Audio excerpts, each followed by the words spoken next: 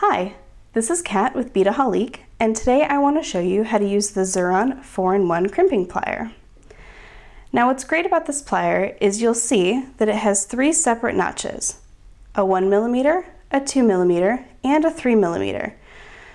It also features a chain nose tip, so you can actually use the same tool to attach jump rings or a clasp without even having to pick up a different tool. Now let me show you how it works.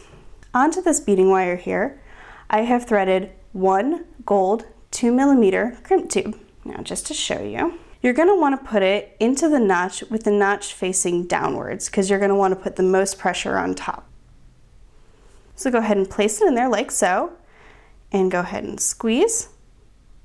And now you'll notice that it looks like a little triangle, or upside down triangle. Now what you're going to do, because I said this is a 2mm crimp tube, you're going to want to use the second notch. So go ahead and place it in there, and you're going to want to place it so it's on its side, so it looks like a little Pac-Man. So go ahead and squeeze again, and that'll bring your crimp tube together.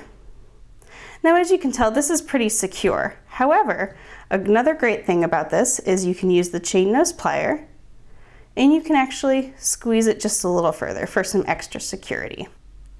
And your crimp tube looks nice. So there you have it, the Xuron 4-in-1 crimping pliers.